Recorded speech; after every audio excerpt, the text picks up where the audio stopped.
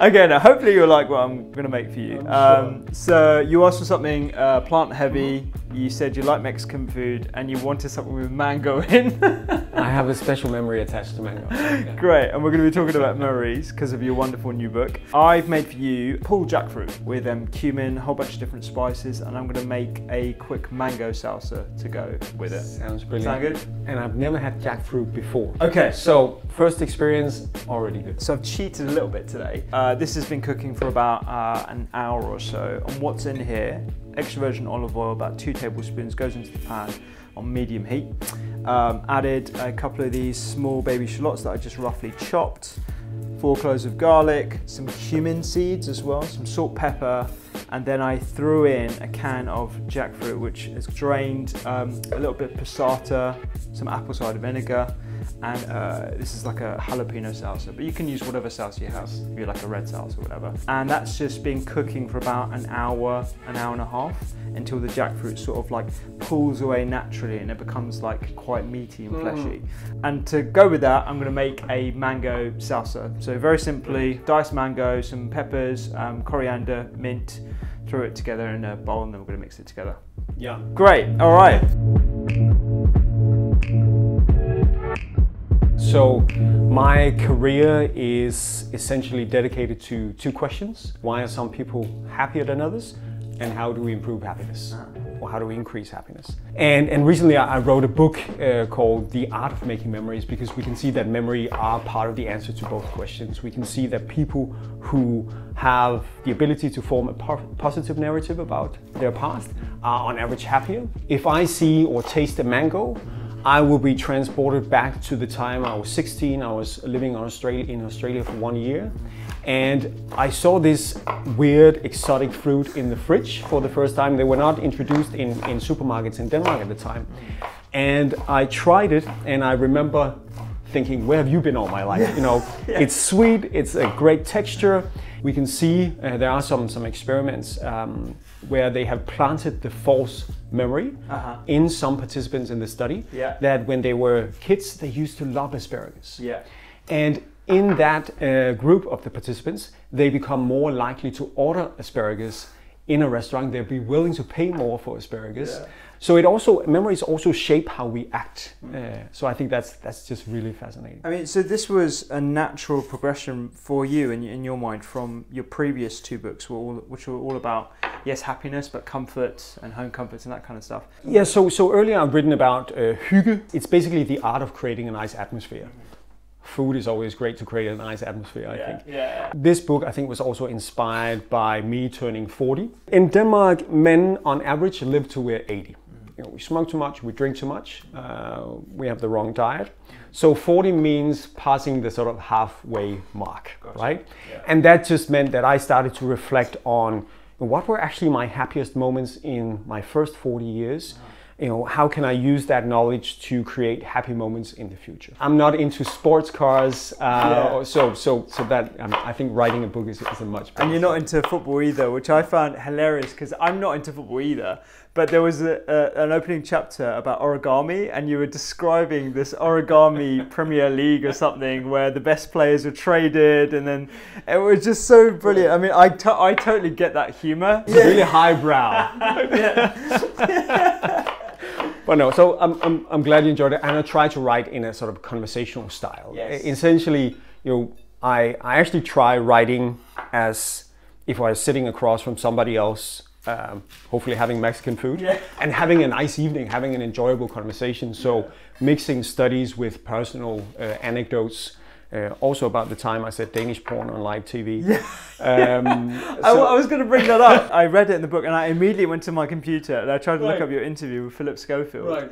And it was so funny because it was such an innocent mistake from your end, and then they were trying to cover it. And I mean, if anyone's listening, they should definitely stop right now and go watch it. Well, yeah. So, but we don't want people to Google my name and then Danish porn, because that's gonna give off some wrong algorithm. I was on This Morning Show, and I mean the show have more viewers than I have countrymen, and you have those sort of 5-7 minutes live to talk about your book. And it's going well, And then Phil, one of the hosts, says, so earlier you've written the little book of Hygge, now you've written the little book of Lykke. What are you going to write about next? And I thought his Danish was really good. And I also know there's a lot of people here in the UK who've seen some of the TV dramas that have come from Denmark, you know, The Killing and The Bridge and Borgen, as you pronounce it. So I said, oh, well done on pronouncing Danish. You must have been watching a lot of Danish porn. As we pronounce it, but he heard you must have been watching a lot of Danish porn, right? So he started to laugh. The other hosts, they were laughing. I had no idea why they were laughing. And I think Holly turned to him and said, what did he say? And he said, I'm afraid to ask. And that's the end of the interview. Yeah. I had a similar, perhaps less sort of embarrassing incident on the same TV show. A couple of years ago, it was my first appearance on live TV, and I looked at where the prawns were in rehearsal and they weren't there, and I looked underneath and they weren't there, and then I mouthed to myself and out loud, apparently, where are the prawns? And immediately Holly and Phil went into panic mode. I was actually quite relaxed about it because I had some backup prawns over here that were already cooked anyway, just in case I was running late. Holly literally darts round the other side of the camera to go and grab some prawns wherever they were from the kitchen and stuff. And in the meantime, Phil was making small talk and he's like, tell me about salt. Is salt going to be help? I'm like, why are you talking about salt? I want to talk about the recipe. Yeah. In the moment, I would have thought about it from the first person perspective. But because I've seen that clip probably 3 or 4 times now, I now remember it as the clip instead of how I was in that moment. Right. So my question to you is our constant love of cameras and videos and taking clips and all that kind of stuff, is that almost ruining memories at all, or is it interfering with my ability to remember what it was like in that moment? You know, one of the fundamental things to be able to remember something is, of course, paying attention to something. And if we're too much on our phones, then we're not going to pay attention to it if we're taking pictures and so on. One thing I suggest in the book is curating the Happy 100. So I have thousands of pictures on my phone, you have thousands of pictures on your phone, and maybe we don't actually scroll through them so often. But when I was growing up, you had old school photo albums. You brought together the family and you were looking at old pictures.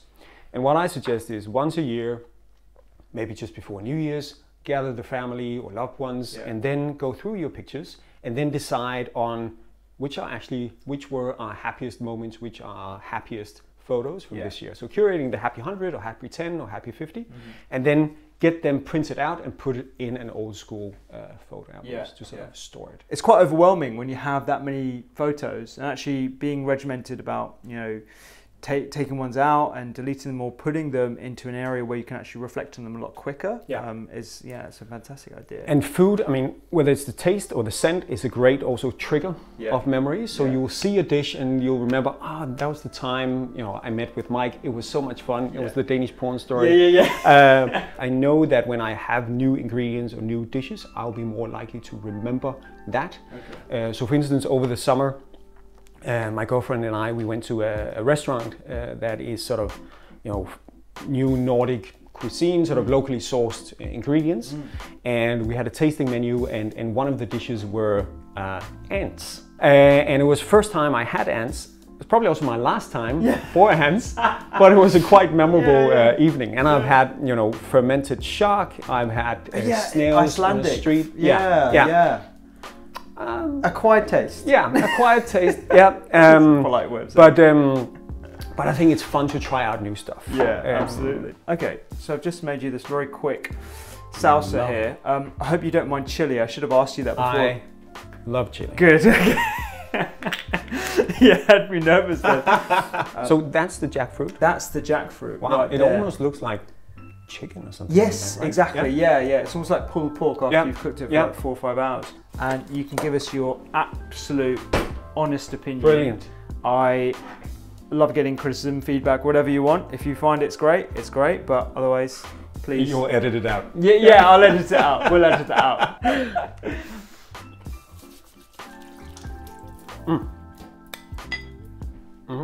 It's a very meaty dish. It's really rich. This would make me really full. Good. I like this. Does it have a name? We should give it a name. Meik's jackfruit and mango salsa. Does that sound good? How about Miek and the Jackfruit? Miek and the Jackfruit. That is perfect. That's definitely, we'll call it that. One of the things I recommend people also doing is creating the Apollo picnic.